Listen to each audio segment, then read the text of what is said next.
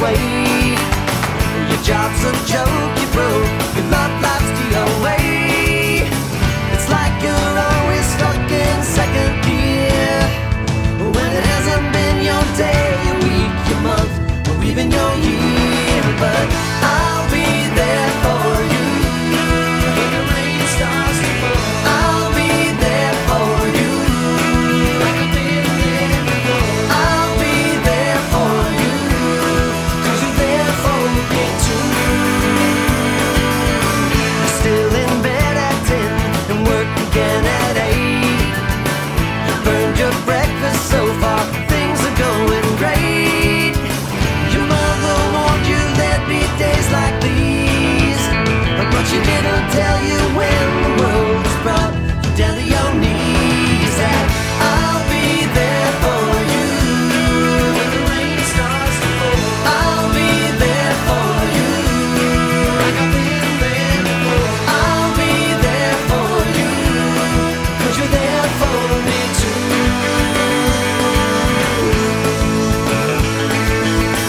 No one could ever know me, no one could ever see me. Seems you're the only one who knows what it's like to be me.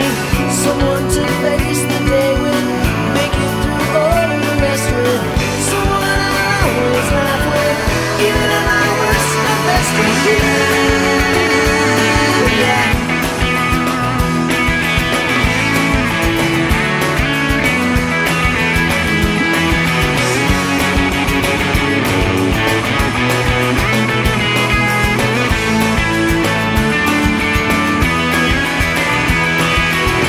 It's like you're always stuck in second gear, when it hasn't been your day, your week, your month, or even your year. I'll be there for you when the rain starts to fall. I'll be there for you like I've been there before. I'll be there for you 'cause you're there for me too. I'll be there for you. I'll be there. Okay, so here's the plan. Chandler, you go get Rachel and tell her we're talking about her in Central Perk. Oh, you're so demanding. Fine. And Phoebe, remember, we're only talking about Rachel. No smelly cat. Smelly cat, what are they feeding you?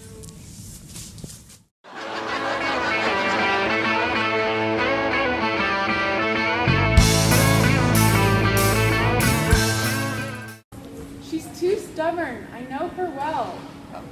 I am not stubborn. Okay, yeah.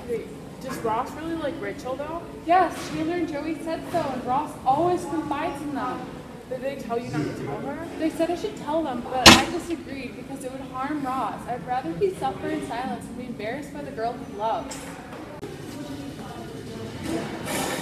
Rachel is all Ross mixed up. He'd be more pathetic. I'll try to knock it out of him so he'd be more of a man.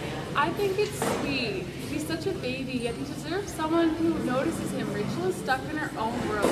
Everything revolves around her. She's so selfish. Monica, stop calling me selfish. Remember when he got all dressed up to go to prom with Rachel? He really didn't want to go, but he only did to make Rachel happy. Yeah, but then Rachel went and abandoned him when her date came.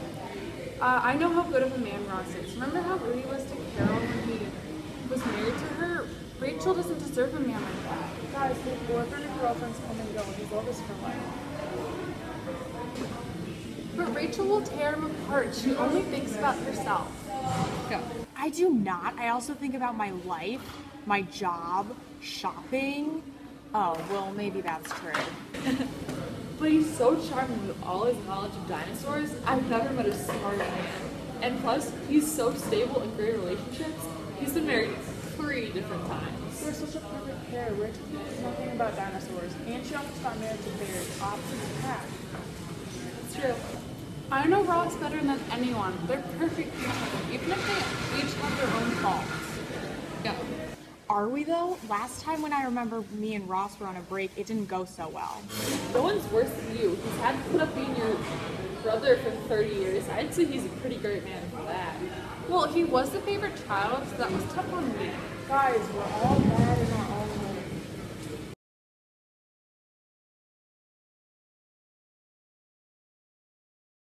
Go. At least Phoebe gets my point. There's no finer kid in college. Well, except they're all so fine. But he's her lobster.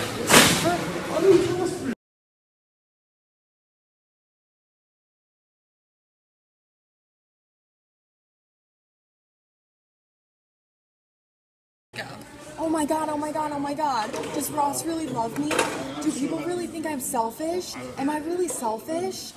I'll change my selfish ways in order to return Ross's feelings. Maybe Ross isn't so bad after all. Do you think that worked? Do you think we convinced her? I think we might have. We knocked this ball out of the park. High five. Go.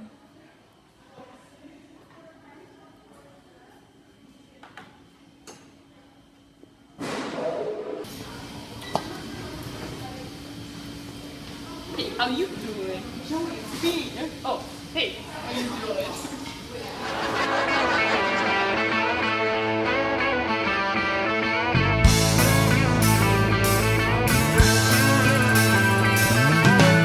No one told you life was gonna be this way. Your job's a joke.